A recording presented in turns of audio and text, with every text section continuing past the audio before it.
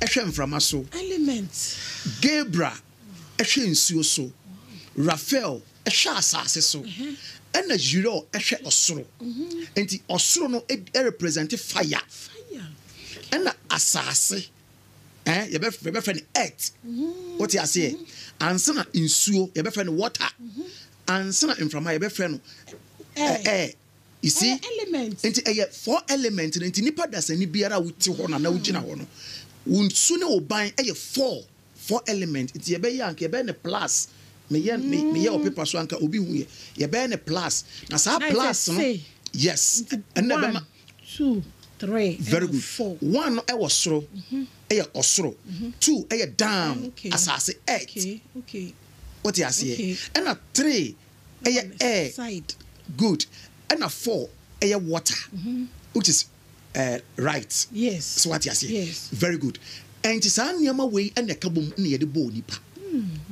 so what you say and onipa biara eja wo mu enipa biara mframa wo mu enipa biara nsu wo mu and onipa dasani biara honam eka ho and enipa biara eja kese wo mu nti wo behwa nhome wo say heat e wo mu wonderful apart from that no ye di nsuo si jaso a ni ubie so a vapor biba won mo ti abroche be di ho adanse a so wonam slow no mu a o kasa na vapor eba it means heat bi e wo mu nti eyeja ansa na nsuo o ya record hospital a ye di nsuo si so ansa wanya hoden because nsuo e 90% so what you say and the 2 eye honam na earth no and represent honam and cover ho nti wu a ese honam beko honam netie beko netie mu na kese wo earth no and wo mo de akoto netie ni mu no last one a emani partner wiase air emframa okay yeah which is Michael and say when nyam frama ahome a obewu I say no no enti ye kase angels are what is angels are na abofo no omunyuma ene wo musunu mo ban ena onipa biara wa abofo sa insama makan nyina no me kan mo bi ate ase se obi aba asase so no ye wo nkrabia ene hyebre okay nkrabia ene hyebre nkrabia ne se obabeba asase so no nyankopon aye wo hu adwuma awie nti o be krase papa Yehowa me ko eti so enti no ede be na me de ko nyambe ma obofo a wo de be ba asase so ene na hyebre enti o ma obofo na bofo na adwuma oye no ene na ba asase so aba be ye enti ye wo asofo bebre wo Ghana ha metimi abobo asofo bebre din a omukwa wo nim wo element metimi abobo asofo bebre din a wo nkrabia wo de ba na hu adwuma so na wo ye yes wow krabia o mo de bai no hu adwuma o mo ye bofo de obeba no ono we na adwuma na obeye me ye hwade bi e wo Luke chapter 1 okay Luke chapter 1 ye hwa asem bi wo Luke chapter 1 because nia bofo a ye friend Gabriel bofo de eye ni obo Jesus Christ esu bai no ono no de Jesus bai okay John the Baptist. Before the John the Baptist by or not did Jesus Christ by it is how before or no representing water. Into John the Baptist at the Sunsu and the year Juma. And John the Baptist in Sue and a boy Jesus Christ is Sue. Jesus also banon sono could drain so many a bone in a Sue. And the first miracle Jesus Christ ye and or the Sue danensa. Hey, what connected the to Chama? Hey, ain't it? Yawo. Obofo bia ne nea oba wiase a wo de beba Luke chapter 1 the verse number 1 what's it saying what the format ko esan say nipa pi afa ato won ho so say wo be kire nsem a aba wo yanmu ato aso mo senya won a wo fi infitiase de won aniwa hu medase senya won a wo mu fi infitiase de won aniwa ehuye so obi kase bofo na metise obi kase bofo de nipa nante na nipa kro mi hu se onim nia oka ba cho no oyesofo onim nia oka oye crutch sofo onye day nurse oye crèche sofo every say onipa biara de bofo na ba asase so eno your friend enkrabia ene hyebre nipa bebre nim nti wo mo bre e wa asase so obi bre obi abra ba sei na dwuma sei promise fit dan so ona mantenta kyekere no ne nkrabia ne hyebre no de bae no enye no na oye enti Peter ekoyi nam tieni yo Peter ekoyi nam Jesus do ho no na o ka kire Peter say enne na wo yi nam ba ochina obeyi nipa Peter eye Peter oye enti Peter eyi nam no na Jesus Christ ka kire say hey enne na wo yi nam ochina obeyi nipa ye because nipa home enkwa home Yankopon se mebo nipa mebotu nipa so na me home enkwa home gunumu mo nipa beye den okra siasefo and they will be a new what you say there serious enti me ne abofo nenam me very powerful angels archangels enenam enti me ba hai me breye because omo ma me kwan ena nipa dasani biara yan hwehwe tetatempon kan no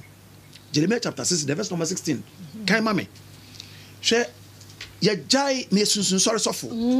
me twabro no mati di ni moja gufom e de yade ma wa e wo se ohun tebe to obi biara o yare biara me mfa ho ne yare kon say diabetes jaundice stroke hypertension kidney liver asthma or the asthma o ne me metunchia I know what I'm saying. I'm telling you, I know what I'm saying. Minimum America, because many archangel holies Raphael and enam. Okay, I also know how you are suffering. Me try DB. Me great grandfather and I know yes sorry suffer. Neo nkoko ekuase. Me ya abofra nti me kɔ hɔ no na me nim sa abofo enna afra wadwene so abofo na me grandfather no great grandfather no de ye adwuma na eye sunsun sorry nti me free ba bi akuape me kropon okay me free hɔ na me kɔ akwa ama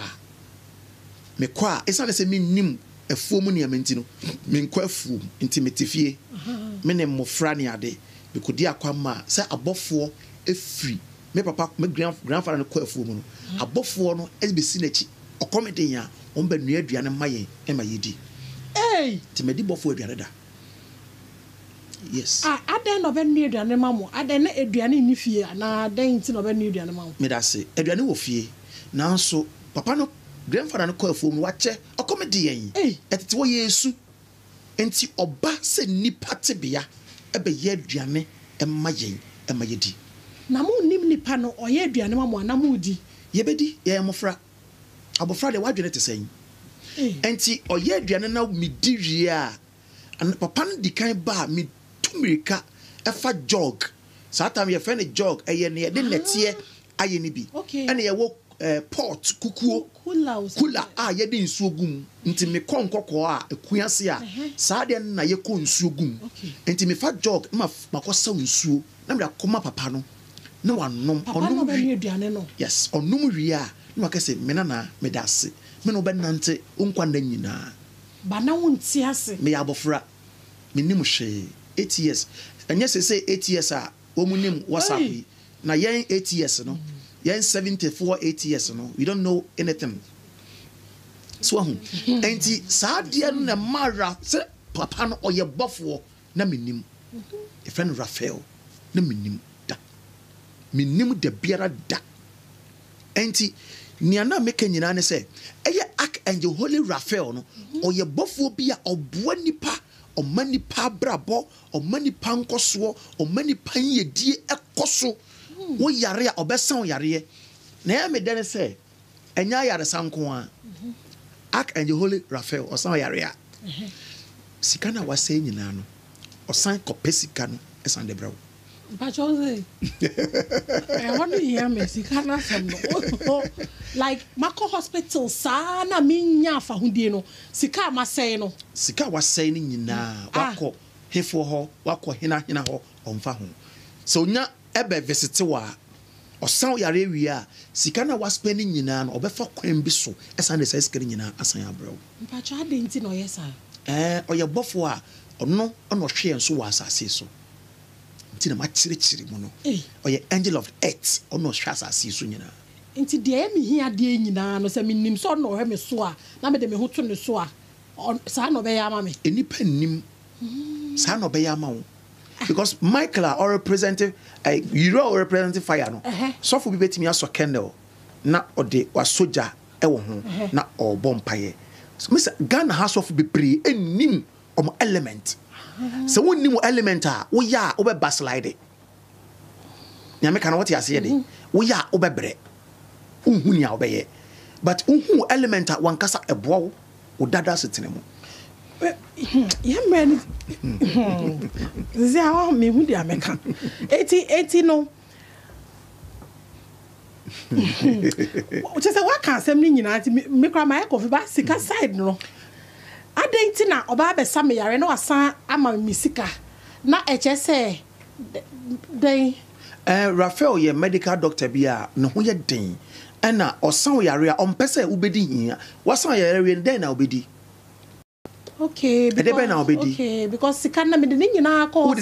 hospital Jeremiah chapter 6 verse number 16 or say Jeremiah chapter 6 verse number 16 Auntie yan kasa se intimate o enti bofo no be san yare a o hoto yanko na o say monko gina akwan no so tieniye enne me gina baby foforo no chena me ba message gina baby foforo o say enne monko gina akwan no so na monhwe na misa tete atempon no misa tete atempon kwan no nia okwan pa no wo ewo na monfa so agidifo ne na monya ohome emma mokra home ama wo kra nanso wo say a Christopher agidifo say yere mfa so you should go back to our Old Testament. It's time for the pastor to tell the truth now. Do they know? Bebrenim ni onimu so onka. It's time for the pastor to tell the truth. You should go back to our Old Testament. O se wi atitempo kwan no na yemfa so. Ohona kwan pa no eda. 1 Samuel chapter 9 verse number 9. So wabrabo enkoye usika sama sai wadwuma sai promise and faith so ona mantenta chechero o chechere na asane o de tare no bia wai o fro no bi di dua so no wa beto fom o hia bofo o bofo no how can you use your angel Pacho ebie kind 1 Samuel chapter 9 verse number 9 o say na enkane no se obiri ko bi so nyankopon ho ade a obiri ko bi sa onyankopon ho ade obi pese o bisa na brabo enti nipa bi ese ko ebisa o ka se ya ka se mommra mayenko odihunufo no nchen ka se mommra mayenko odruhunfo no nchen nia na ye frɛ no odiyifo no na ne ye frɛ no odiyifo no enti ko odiyifo ho a wonya mistake here. The right person ayo odifo na yesa ukọ nchen kwa ebisa yen sunsun sori asofo yen ye ebisa na maka no metwabro no mati de no moja gu fom eye ade ma wa ho beto Yesu kra twabro no mati de no moja gu nsuom e de dware na wo sister fi abra akwadwo bra kofi wote ho Jesus Christ na wo si wo gini dia wani di na chi a and then the name of Jesus said as a Jesus fi soro wo be so no Jesus na wo di na chi mpo ono Jesus no ye twabro no ma e de ti ni moja gunsuom e de dware no na wo say abosom say what is abosom ye kan bosom kase e na nka nyankopon ya bosom kase so no ya kase yanko Jesus na osram to so asia no mu no Luke chapter 1 yanko o say onyankopon soma obofo Gabriel ko Galilea ko bi so soma obofo Gabriel ko Galilea ko bi so a wofre na Nazareth mu ye friend Nazareth ko ababa bi a wode no ama obarima bi won say o se onyankopon soma obofo enti nipa de se ni bi se wonni bofo a obre bofo no obia wo bi nanso obeyede ehu se me angel niye and na ye nipa ye friend gardener angel no enti age o se wo kwa bisa wo yare na wo san yare na enko e wo se wo kwa bisa na wo te wo ye dan usika sem asai e wo se wo kwa bisa aminka se menchiro etiefo na hwefo suna kura suna boto kura suna kwa konkro na sunu fiam o mi na efro mu nkura ye wo sofo ene ye wo sofo ene ye wo difo ene ye wo oduhufo but o mu nyina ye from asofo ba nchichemu ewom ye wo hene ye wo jase hene ye wo kronti hene ye wo dabo hene ɛne ɛwɔ ɔma hene nti adiifoɔ no ebi didi bi akyi menka sɛ meyɛ so powerful mempiepie but mepie a menim nea meka obi biara nni hɔ a ɔbɛyare a ɔbɛtu ne nan ɛsi mi hɔ na ne ho de ntɔ no na me wowɔ aburokyire wowɔ Canada wowɔ hefa I don't care mɛtena me fie adeɛ a mehia firi hɔ just your name mɛsan yareɛ ama ho atɔ Bishop asɛm yi a waka no baabi a mete wo nka nipa ne sɛ ɔwɔ baabi ɛna wosa ne yare ba bɛsi nnɛ kora n'ani sei ehu dɛn na woyɛ na yare yɛtumi sa ne yare dɛn woyɛ ne dɛn medase wɔsɛ mɛhyɛ m'abɔfoɔ na wɔahwɛ mo so ɛberɛ ne ɛberɛ nyinaa Psalm 91 verse 11 Psalm 91 verse number 11 ɔse na wahyɛ n'abɔfoɔ ama mo nyankopɔn sɛ wahyɛ n'abɔfoɔ ama yɛn sɛ wɔnhwɛ wo so w'akwan nyinaa sɛ mu wɔmonhwɛ yɛn so yɛakwan nyinaa mu. wɔbɛsoa wo wɔ wɔn nsɛm wɔbɛsoa wo ɛwɔ wɔn nsɛm na wo nan ampem na wɔn nan ɔbo ampem ɔboɔ medase enti sɛ woyare a adeɛ a meyɛ nie mede abɔfoɔ ɛna ɛyɛ adwuma ɛna me ne wɔn ɛnenam since from meyɛ akɔlaa ansa na menyini nti adwuma no ɛyɛ me great grandfather no start yɛ me grandfather bɛtoa so ansa na mɛtoa so ɛyɛ family heritage nneɛma metumi sa yare a ɛyɛ hu mɛboro adwene na mete aseɛ so no sɛ we have secrets ɛwɔ nyamesom mu mpanimfoɔ no nka and ansa na wobɛtumi ase obi yare no tokens sigils and pendants and seals bi ɛne yɛyi so before ansa wobɛtumi ase obi yare if you don't know forget baby a wowɔ wɔ akwantum no memfa ho na hia ne wo din hia wo picture so sɔfo bi so ɔyɛ very powerful a obi ntena ne baabi na ɔnka ne problem ne nkyerɛ no na ɔnsa ne yareɛ wɔ hɔ na nipa no ɛmfili impact no na ɔhu sɛ no biribi asi ampa ɛne ɛkyerɛ sɛ woyɛ odifoɔ. What kind be my own? Romans chapter 13 verse 1. Romans chapter 13 verse number 1. Ɔse moma akra nyina embrɛ wɔ ho ase. Ɔse moma akra nyina embrɛ wɔ ho ase. Enhyɛ tumi a ɛwɔ animonyam no ase. Enhyɛ tumi a ɛwɔ animonyam no ase. Na tumi biara inni hɔ. Na tumi biara inni hɔ. Sɛnea efi Onyankopɔn. Sɛnea Onyankopɔn ahyɛ nko ane wɔ. Nanso tumi a ɛwɔ hɔ no. Na tumi a ɛwɔ hɔ nyinaa no. Onyankopɔn na wahyɛ ato hɔ. Enti obiara a ɔne tumi no de asie no. Obiara a ɔne tumi no bɛdi asie no. Ɔne nea Onyankopɔn ahyɛ ato hɔ no. Di asie na wɔn a wɔdi asie no bɛnya ho afɔbu obi biara ɔbɛkasa tie Nyankopɔn difoɔ biara sɛ wɔmfiri nyame ɛne wonim na ɔfiri nyame wone Nyankopɔn na adi asie na wɔn a ɛdi mpanimfoɔ no ho no na wɔn a wɔdi mpani anim no ɛho nyɛ hu ɛma wɔn a wɔyɛ nnwuma pa no na mmom wɔn a wɔyɛ bɔne wɔmpɛ sɛ wosoro tumi no anaa ɛnde yɛ papa na wɔanya ɛhɔ ayɛ yie ɛfiri sɛ wɔyɛ Onyankopɔn asomfoɔ ɛma wo papa woyɛdie ne wo papayɛ na sɛ woyɛ bɔne a suro na wɔnkura afena no kwa na wɔyɛ Onyankopɔn asomfo a wɔdi werɛ de abufuo ba wo so a nea ɔyɛ bɔne no so enti ɛtwa sɛ mobrɛ mo ho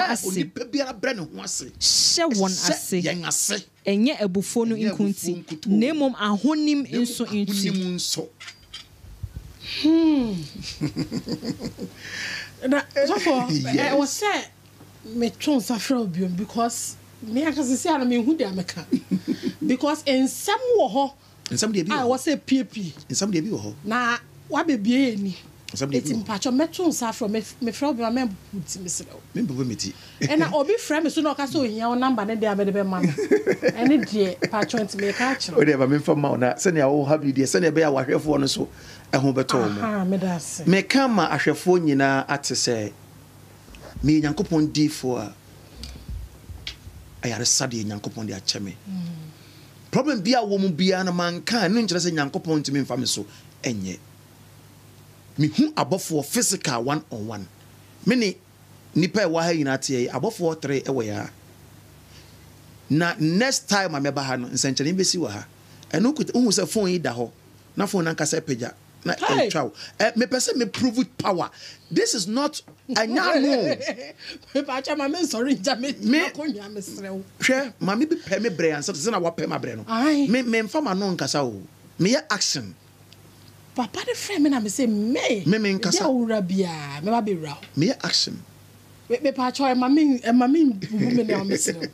and now ba na the laptop we na ba kwa ba hey me call radio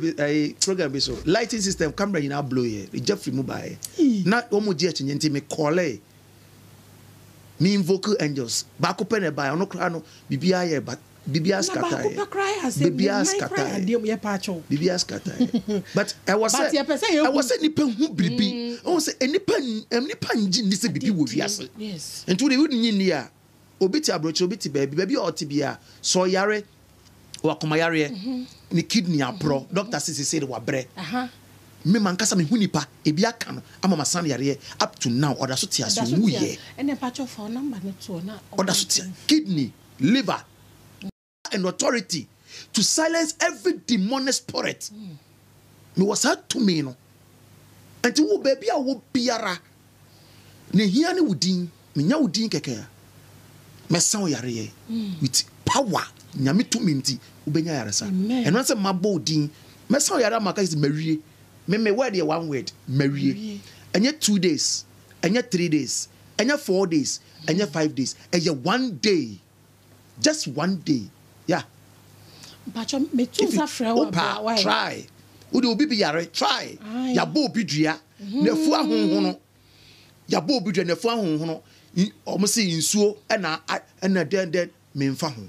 Eye 1 day nipa no body e besesa. No bi akotie aduro mu so e. No wonan ho no pro. 1 day me ma 2 days. Hey. Me ma 2 days. Enti na me catch her say me da say. Me try me catch her say asofo bebre wa Ghana ha wo mu nim wo mu element impo wo element na kire adwuma wo ye next time me bubu asofo bi din me nyase me bo mu din say o mu ya de bon na mu wo element na e do ba asase so ho adwuma e na o mu ye e na o mu ye e na nipa bi ente wase acho nyame nshiro bia 0244 says o wato 60 8077 0244 60 8077 Bishop, me da say. Na pacho Bishop number na wa boro. Enye se pacho me pacho me hu kura bi o me dem da bi ye ni bresem. Enko fere na fa nko ye fedi magro be srew. Ye ni abre. Over and out.